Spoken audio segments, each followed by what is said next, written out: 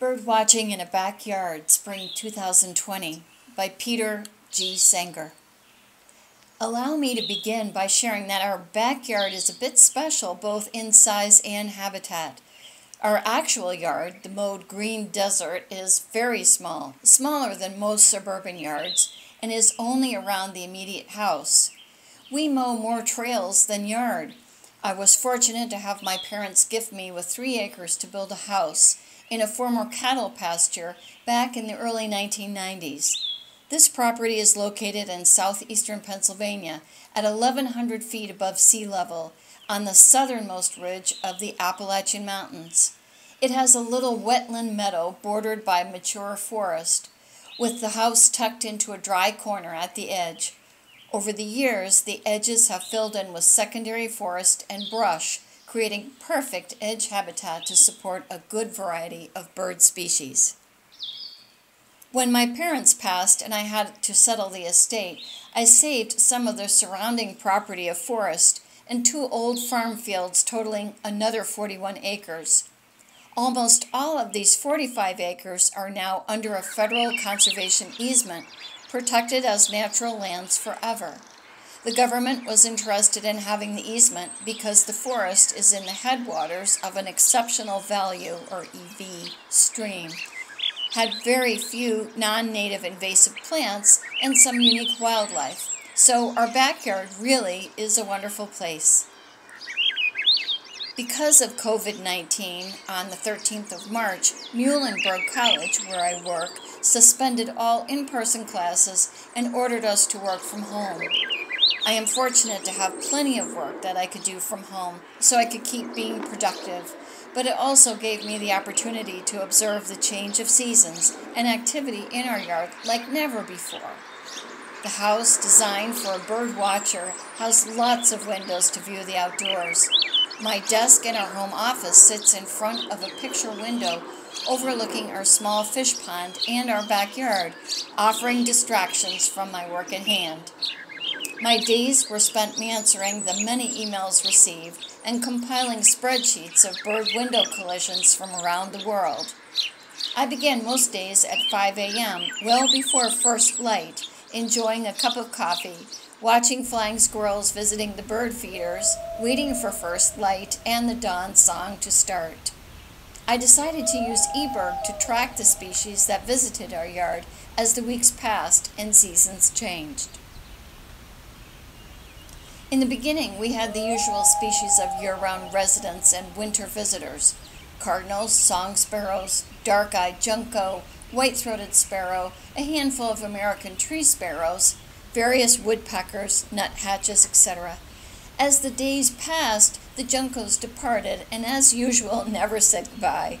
The white-throat stuck around for a bit longer than usual, and other northern species that had wintered to our south moved through on their travels to breeding grounds to our north. Our spring was cold and long. We had a late, hard frost on the 16th of May, but after that it slowly warmed up. Migrants began to dribble in, and soon the warblers, tanagers, orioles, and beautiful indigo buntings were flitting through the meadow, the trees, and visiting our feeders. My yard list for the year was growing steadily. Not a spectacular spring season, and a bit disappointing, since I had high expectations because of being home every day, hoping for days of old when fallouts of warblers were so phenomenal. I was reminded of the recent report that North America had lost 3 billion birds in the past 50 years. The estimate used to be a population of 10 billion birds in the spring, and by the end of the breeding season, that number grew to 20 billion birds. My understanding of this is we now have a population of 7 billion birds in the spring and 14 billion birds in the fall. It appears there is not the recovery capacity as in the past. This aside, I spent many enjoyable hours watching the birds pass through our yard, with a final count of 14 species of warblers seen or heard, and a few unexpected surprises. Being situated where we are on a ridge, passing migrants, even if not using the habitat directly, were observable as they passed by. Species like double-crested cormorant, osprey, and bald eagles passed overhead on their travels elsewhere.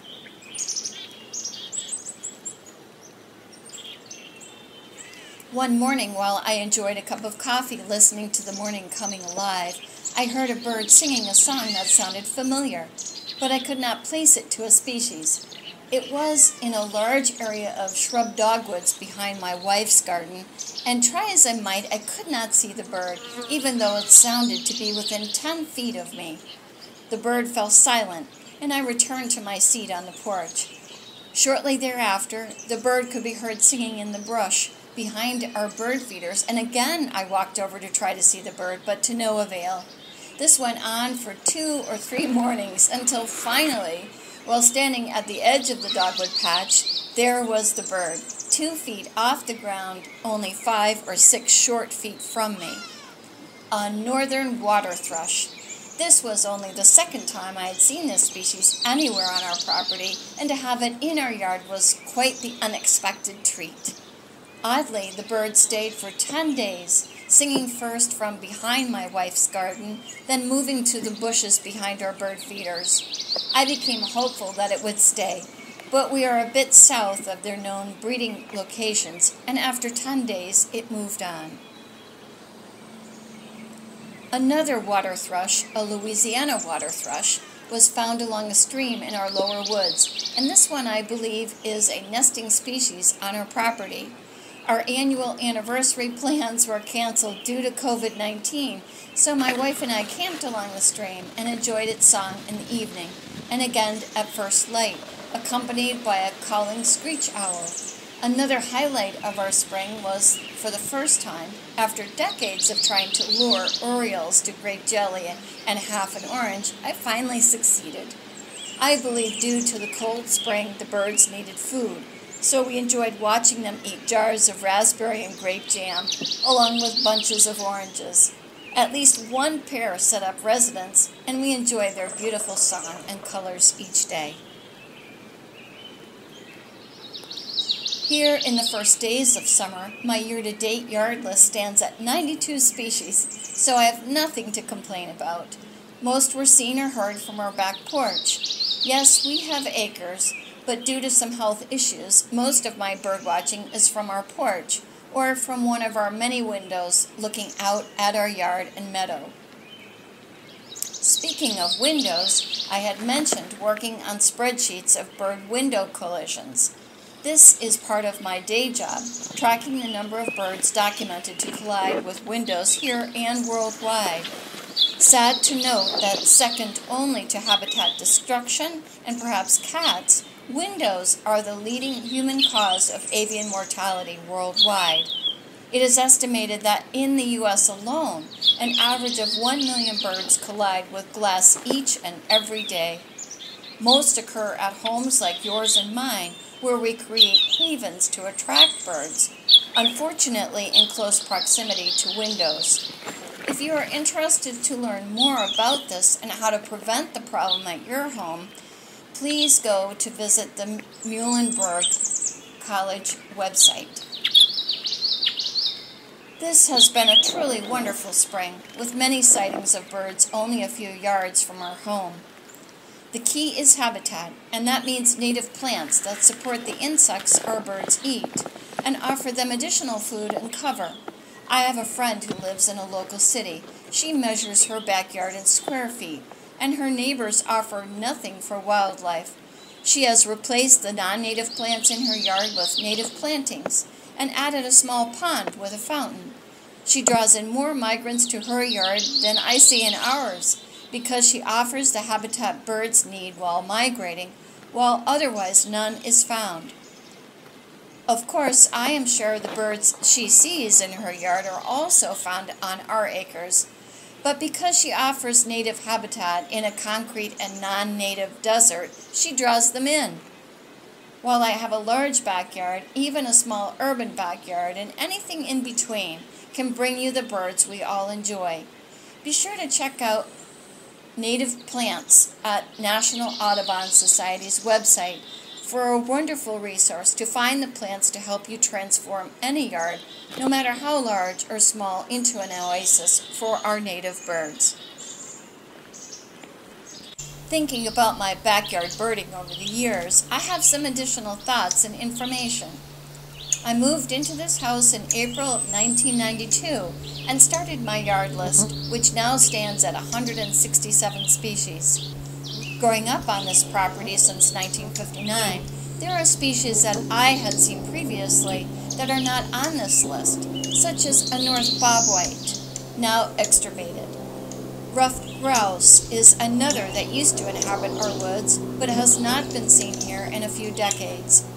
The most unusual on the list is ruddy turnstone, seen during a spring migration when a flock of 10 to 15 flew over a treetop level, so low I heard their wing noise as they approached, before actually seeing them. Other unexpected birds include flyover common loons and mergansers, an American bittern walking our meadow trails and yard edges, a northern shrike hunting our feeders, and dickcissel that spent part of the winter here. After keeping my yard list for 28 years, I was thinking it is going to be difficult to add any more species, but recently a friend of mine introduced me to night flight recording, or NFC.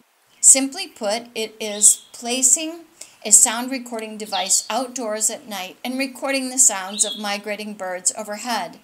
You can get into this game for less than $100 or spend considerably more if you get serious about it, but it sounds like fun and I'm going to try it. There is plenty of information on the web if you do a search for it. Wishing you all well in these strange times of COVID-19 and hope that you may find peace and solace within the joys of nature that can be as close as our backyards.